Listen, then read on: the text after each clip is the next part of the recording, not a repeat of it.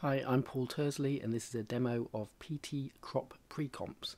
You can use this script to crop the nested precomps of things such as imported Photoshop comps so their dimensions fit their contents. I originally wrote this script on request from screen graphics designer Mark Colleran, who creates these complex animated user interfaces that you see in movies such as Bourne Identity, Tomb Raider and The Island.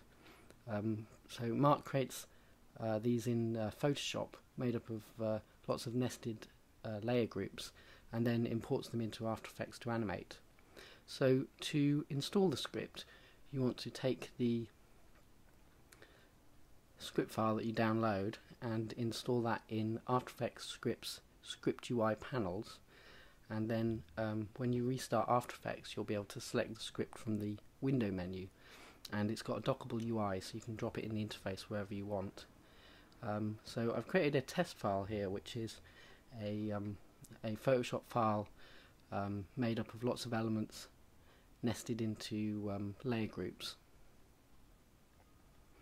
So when I import this into After Effects,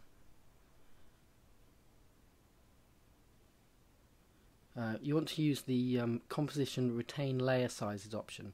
That's in CS5. The script also works in CS3 and 4, and for those you need to, it's called composition cropped layers. So with that option selected, import the comp. Now if we jump backwards through the pre-comps, you'll see that even though the elements are only taking up a small area, all of the comp sizes are the same, the size of the original document. So we can use this script with the main comp selected. Just hit crop precomps, and then you can see that it's cropped all of those nested comps so to fit the contents. So this can make it a lot easier to animate things. It's a lot easier to tell layers apart because you can see the bounding boxes match the image area. Another option we have here is retain border pixels. So if you were going to be animating these in these pre-comps and you wanted to keep some extra space around the edges, let's just undo that, and so we go back to our original full size, and I'll put in a value of 20 here and hit crop.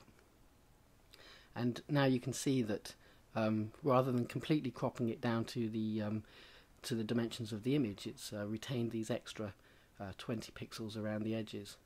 So this won't extend the comp boundaries, it just prevents it from cropping pixels that it otherwise would.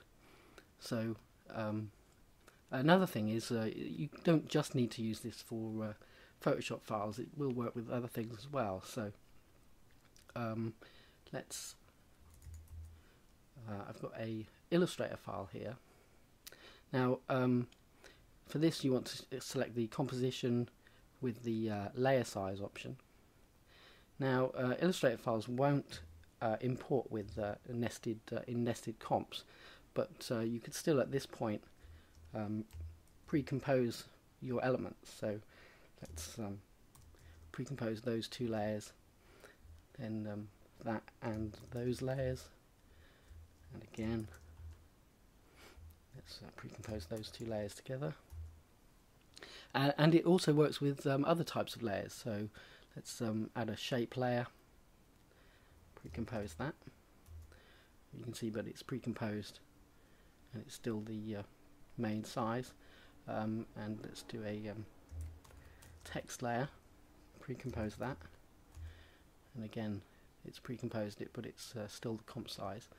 So at this point, back to the main comp and select crop, and now you can see that all of those nested pre-comps have been cropped to fit the layer contents.